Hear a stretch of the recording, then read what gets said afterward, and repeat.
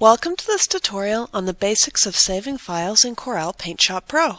PaintShop Pro has dozens of different options when it comes to saving your work. In this demonstration, we will go over some of the most common export types and what their advantages are.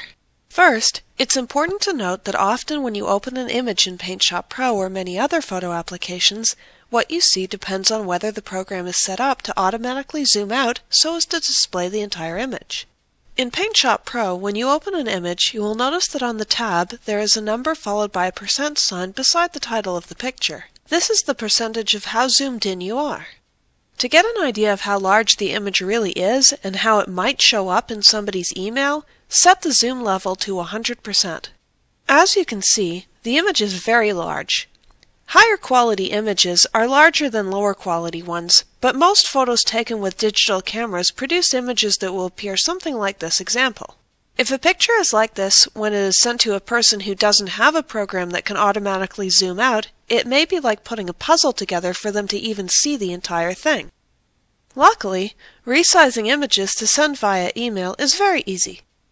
Go to the Image menu and select Resize. In the Pixel Dimension settings, make sure that the % is selected from the drop-down list. Put a check mark in Advanced Settings, and make sure that Lock Aspect Ratio is checked. If it is, you can uncheck Advanced Settings. Enter a number in the Width % box and it will automatically copy that same number below for the height. A rule of thumb is to zoom out in PaintShop Pro until the image appears how you would like people to see it in their email. In this case, it looked just right at 20%, so all we have to do is enter 20% to resize and click OK.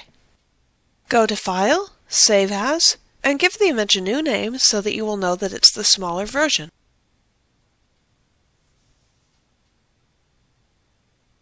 If you're creating a website where you will be displaying multiple photos, simply making the dimensions smaller may not be enough to have the page load quickly. In this case, you will need to optimize your images. To optimize a JPEG image in PaintShop Pro, open the image and select File and Save As. Choose JPEG from the drop-down list if it is not already selected. Click on the Options button and the Save Options window will pop up.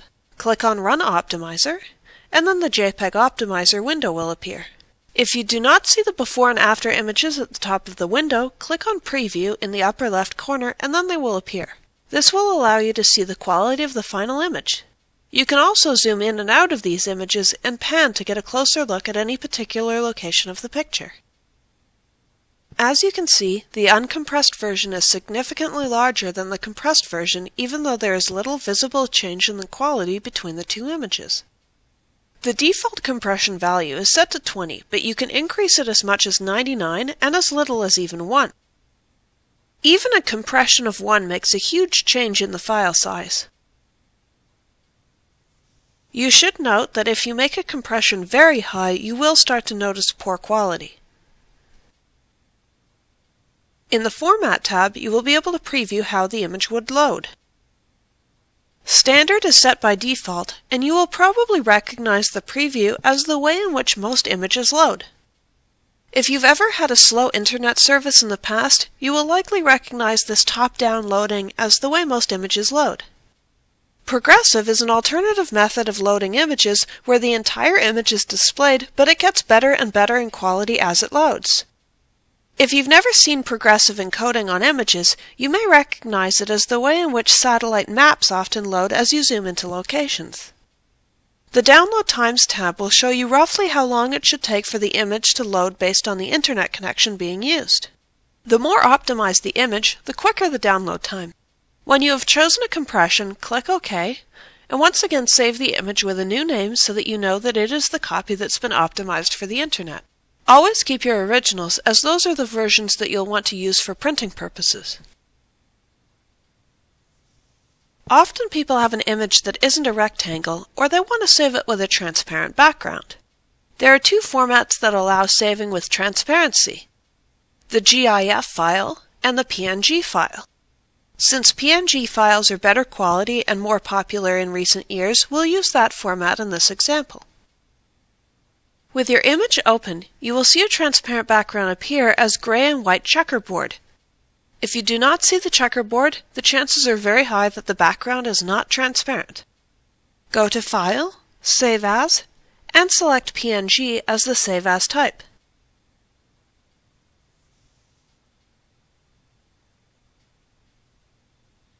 Name the file, click on the options, and then run Optimizer. Make sure that you've zoomed out enough on the preview image to see the checkerboard background. Click on the Transparency tab, and then Single Color Transparency. Select Existing Image or Layer Transparency, and click OK. And click Save to continue. Now the image will be saved with a transparent background. It's also important to remember that if you're working on a project in PaintShop Pro where you've used multiple layers, for instance text, picture frames, or picture tubes, you should always save a copy of your project as a PSP image file type. That way, your layers will remain intact. Thank you for watching this video on the basics of saving files in Corel PaintShop Pro.